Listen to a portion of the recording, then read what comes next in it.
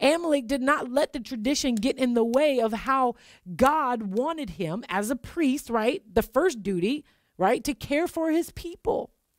Mark 12:31, it says, and the second commandment, right?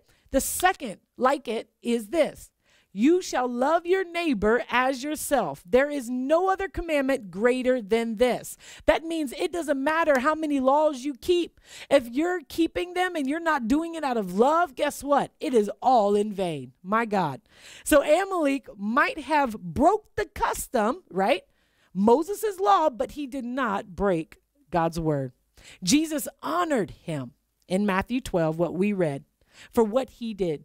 So we've come to know even more how human traditions, right, are never more important than God's word itself.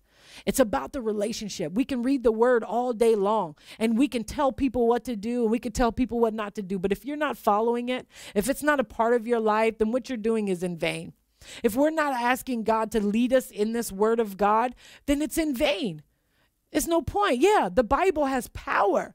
But our connection is what brings that power to life, right? It's a spirit that is a part of every word of the Bible that we can understand.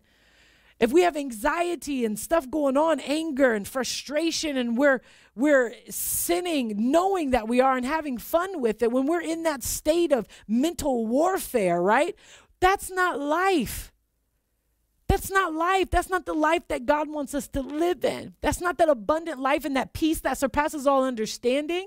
No, we will be blind and we'll be confused. We'll be led in fear. We won't even know what the next decision is because we're held up in this trap, this mental warfare trap where we don't even know yesterday from tomorrow, tomorrow from yesterday.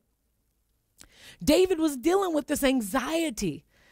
He was hungry. And he ain't even trust anybody all at the same time. Young man and still ignorant.